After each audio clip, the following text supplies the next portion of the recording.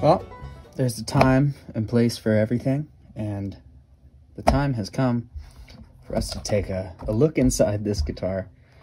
This is my sort of wolfy Strat thing that we got going on. It has some features of its own, but let's just flip it upside down and start talking about it with you. So what we have here is, it was actually a pretty hurried wire job. I probably should have used a little more heat shrink on some of these items, but we basically have two things to accomplish today. The first being, I'd like to change this pickup out. It's a vintage SDS1, but there's something up with it, and the output is super low. And so we're just going to start.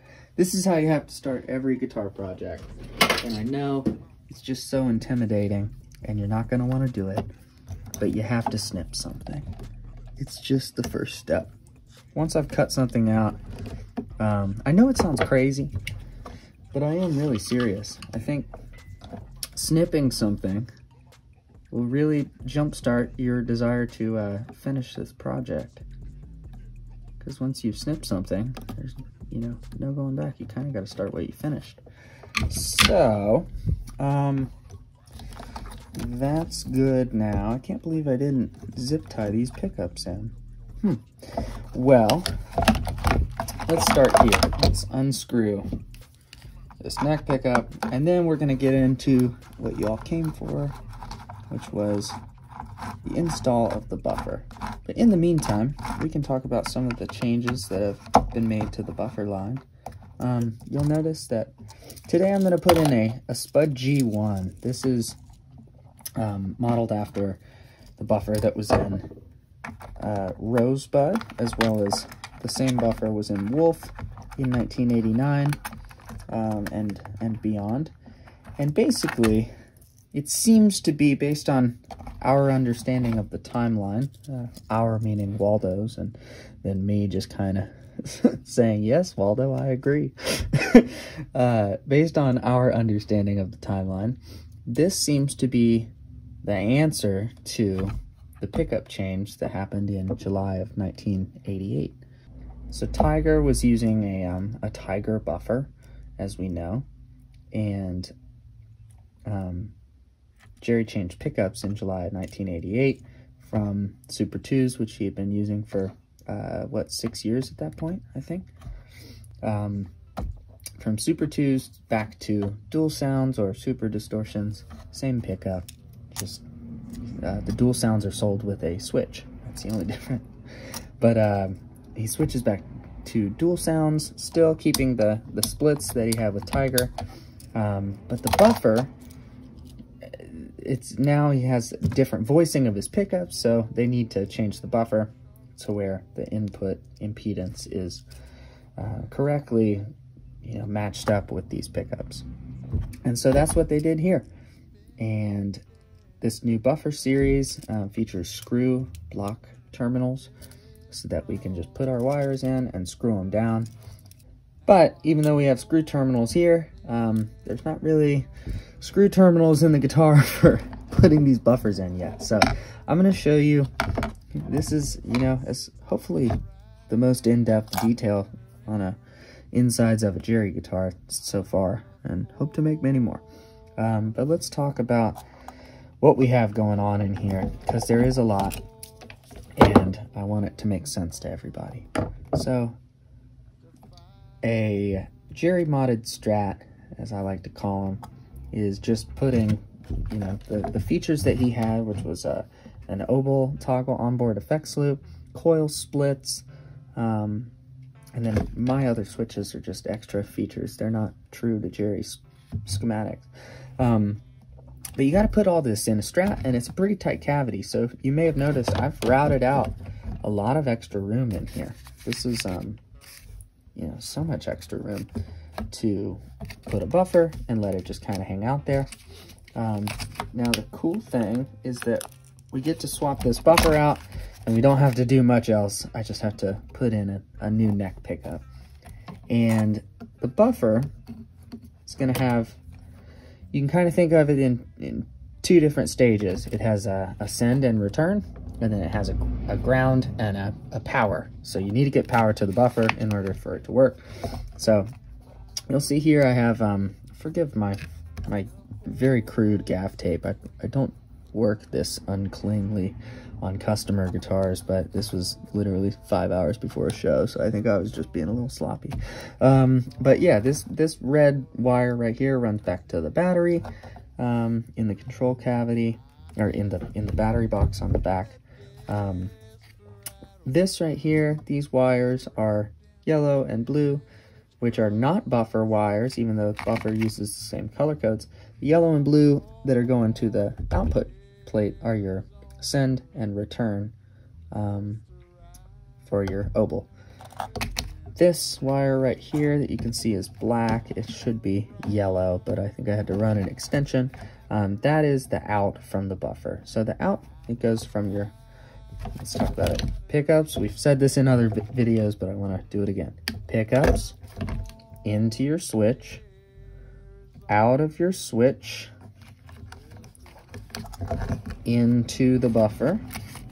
So this white wire should be blue, this black wire should be yellow. I had to add on extensions. Hopefully you can see what I'm talking about there.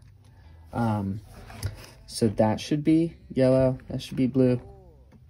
Those pickups into the switch, out of the switch, into your buffer, out of the buffer, into the switch. It goes right there on that center lug. Now, depending on which way your switch is flipped, it's either going to bypass and go directly to the volume pot, just like a normal guitar would, or it's going to do this little loop here. So it'll send all the way out to your tip of your TRS jack. It's going to go through your pedals, return through the ring of that TRS jack, come back here. Now it's on this side, and then it goes to your volume pot. And from your volume pot, takes this wire, white wire, to the output and goes to your amplifier. So that is the Jerry schematic signal flow. Now you have two capacitors, no, sorry, two tone pots, but 3 capacitors. This is a stacked tone pot so that each capacitor is dealing with all the same resistance. There's no shared resistances across tone pots. Those are in parallel with your input. Would it be your input? Yeah, I think that's right. So what we're going to do is preserve most of what we have going on here. We need to take this out. So I did an interesting mounting system. A lot of people will ask me if I have any preferred mounting system, and it's really up to you.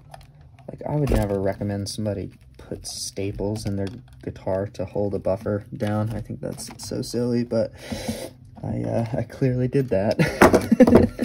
I already have all the wires run, so I'm just gonna clip them here.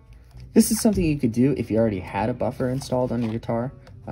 So let's go about it though. If I were to change out these, I would desolder this one. I would put yellow going here from the buffer to the middle lug, bottom lug of that dual DP/DT switch right here. I would put the blue right here on this 5-way, and then from there you put your red. You have to feed your red back to a battery harness terminal for demonstration purposes. This is what one of those looks like. That's just hanging out back there in a battery box. But I am just going to use the existing wires that I have conveniently run, and we're going to snip them. We're going to start. There we go. Gosh, it's scary doing that, isn't it?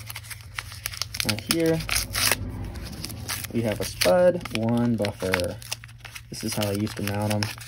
Wrap them up in a parts bag, put dual lock on them.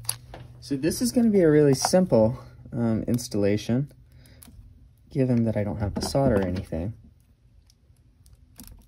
I'm going to strip all these wires.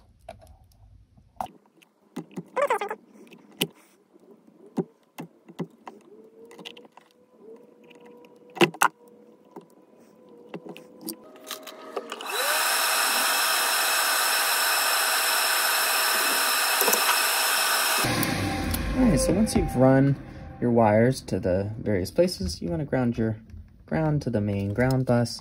We're just going to install them in the screw terminals. Now, I'm kind of working with some slightly not ideal wire lengths. I don't have as much slack as I'd like to, but we're going to make it happen. Let's organize them in the order they need to be. We have out, in, ground, and 9-volt. I think I actually have them. Sweet.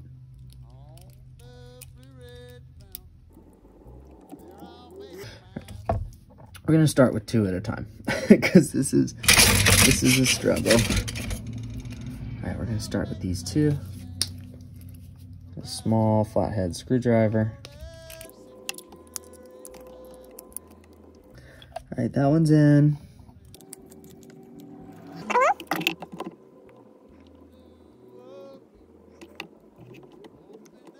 There we go.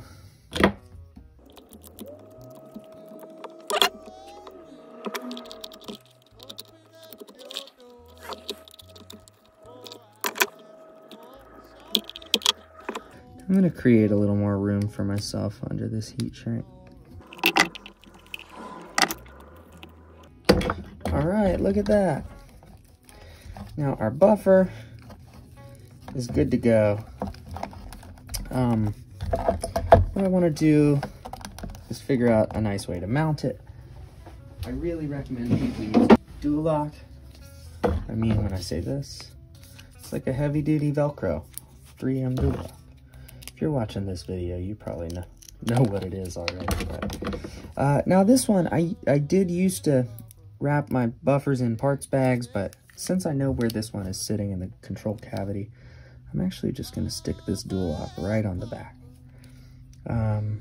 Now, I don't know if I recommend people put their buffers in totally uninsulated, but I do think if you know that it's not going to be at risk of touching anything, that's safe to do.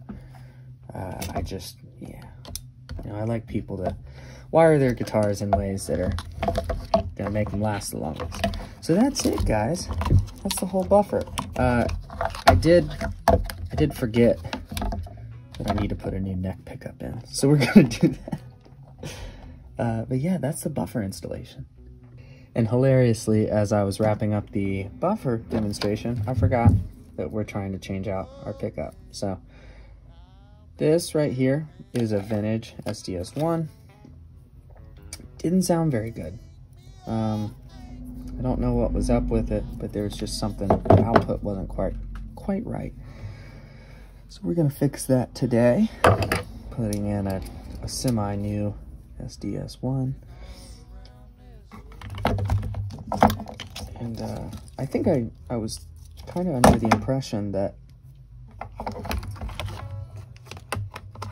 this would be a more involved video, but I do realize that it's mostly about understanding the signal flow of these guitars.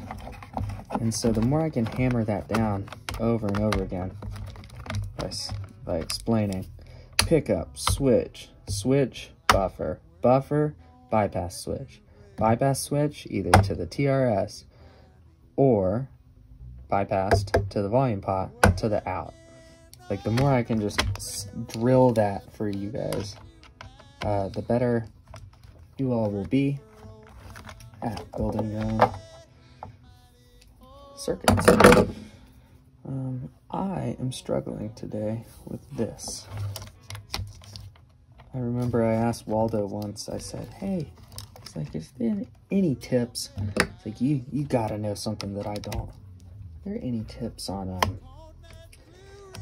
how to install pickup screws with those springs without just going crazy? Because I do it the old-fashioned way. And I was like, what's that? Because I'm like, damn, he must know something. And he goes, yeah, old-fashioned way. He said, screaming and screaming and yelling. Frustration, screaming and yelling. It's a thing, man. It's real. And I am experiencing it now. There we go. Did I get it finally? Nope. Motherfucker.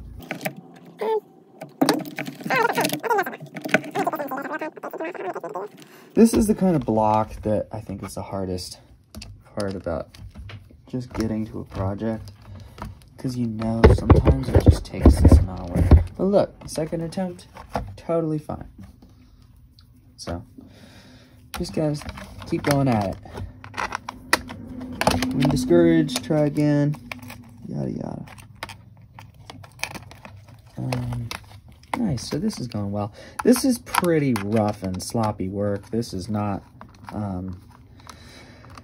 we're not in Jay's wire organization tutorial course yet. I'm not qualified to teach that. One day when I work on my own guitars and keep them cleaner, then I'll be able to teach you guys. This one's not bad. It's really not horrible. It's just, there's a couple things, like I would have liked to have organized these pickups, zip tied them a little bit, but I didn't end up doing that, so it is what it is. Cool, have the pickup in, that's nice. Now we have to solder it, and since I was just saying I wished I did more wire organization, I'm gonna do a lazy, don't do this, but a very lazy twist, and then pull that in here. Strip both of these wires. They should be the thinnest gauge.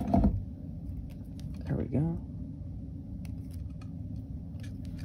Gonna tin both of those real quick. Turn on our solder fans.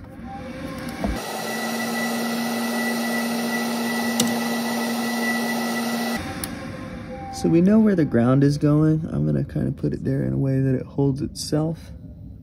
And then we'll solder hot to, we can actually just solder hot probably in now.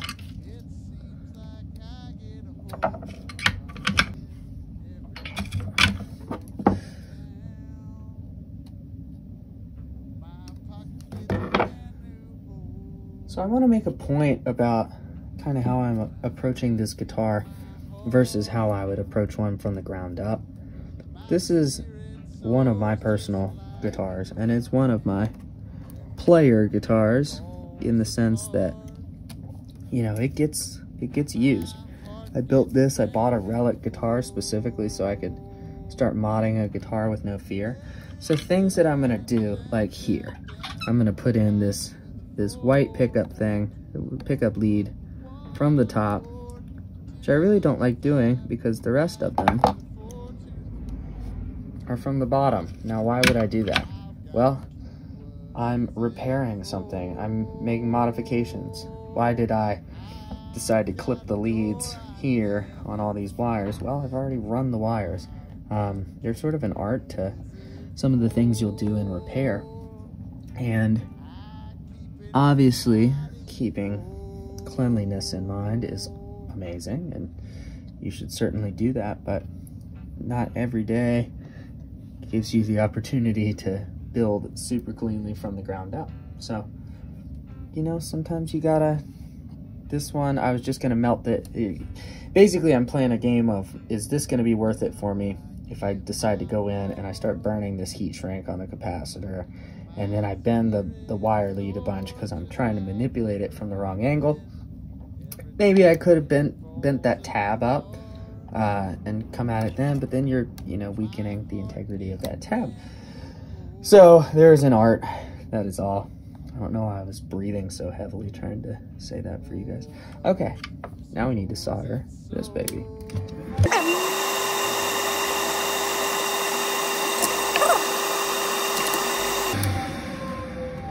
Isn't it wild that it's that simple? Look at that. Ground's not going anywhere. Totally soldered. Our new buffer in place. Now we can put this thing back together. How fun. I'm really excited to try this out. If you enjoy this kind of content, thank you. Would love to have your continued support as we make more videos like this. It's really fun for me. I love knowing that people out there are doing this kind of stuff and are interested in it in the same way that I've been interested in it for years now. And just a blast. All right, so obviously you got to test that out, and I'll try to include some tests as part of this video, but as of filming this, I don't know if it works or not. So one thing I want to note for everybody, don't do what I'm doing and put your screws all back in before you've tested out if your thing works. It's not worth it. You know, it doesn't happen anymore for me, but the day that you get too cocky is the day that it happens. So I always try to just put minimal amounts of screws in just to hold the electronics. You can kind of make a bet based on how lucky you're feeling that day. If you want to screw all the screws in because you're that confident in your work, then be my guest. I'm not stopping you. But the times that I've done that are the times that I've been the most disappointed. Let's just say that. All right, cool. So we have 2 screws in here, 2 screws in here, holding it. Output jack I didn't do anything with, so it's time to test. All right, now, before I put strings on this is how I test my pickups. You want to have it in oboe bypass mode because I don't have oboe hooked up. I'm assuming that my oboe wiring still works. Oh, don't mind that crazy sound. I think that's a good sign. I think that means we're getting signal. So we're going to try the bridge pickup. Just do a tap test. Turn up that volume. Yay! Play with our tone real quick. Yep, awesome.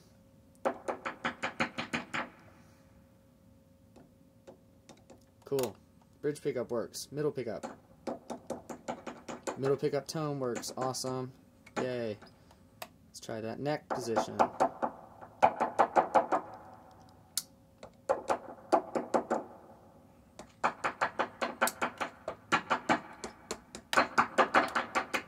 Awesome. Alright, guitar works. How fabulous. Stay tuned for a Spud stay tuned for a Spud G-1 demo. And yeah.